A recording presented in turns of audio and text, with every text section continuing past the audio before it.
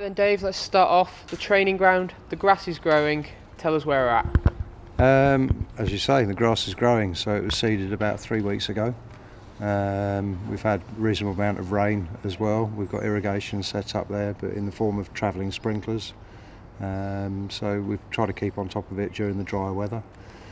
We did our first roll last week and first cut last week, so we now need to start stepping up regular cutting and fertilising to try and get the training ground in some sort of order. Just tell me a little bit more about the last few weeks since you put the seed down and it started to grow. What's been the process and what's the process to come?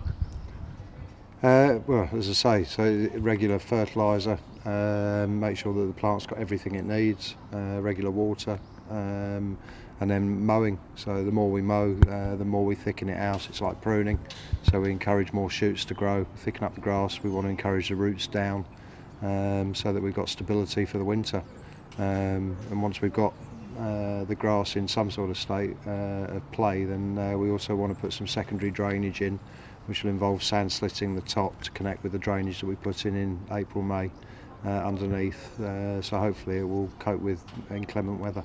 And how pleased are you with the progress we've had so far? Well, given that we started it in April and we couldn't really get onto it until mid-August, pretty disappointing. But you know, we can only work with the weather. But it was very late spring, pretty wet summer. And by the nature of the soils that were at the training ground to start with, the indigenous soils, which were very heavy, were on a floodplain, so they were primarily silt and clay. So every time it rained they'd swell up and hold water, and it was like a pudding, so it just made it impossible to get on there. So mid-August we got on to seed, to finish off all of the renovation works, which I'll go through, get the seed on, and now we sort of want the weather to turn a little bit, so we want a bit of moisture to help with the growth. But we also need some dry weather to encourage the roots down.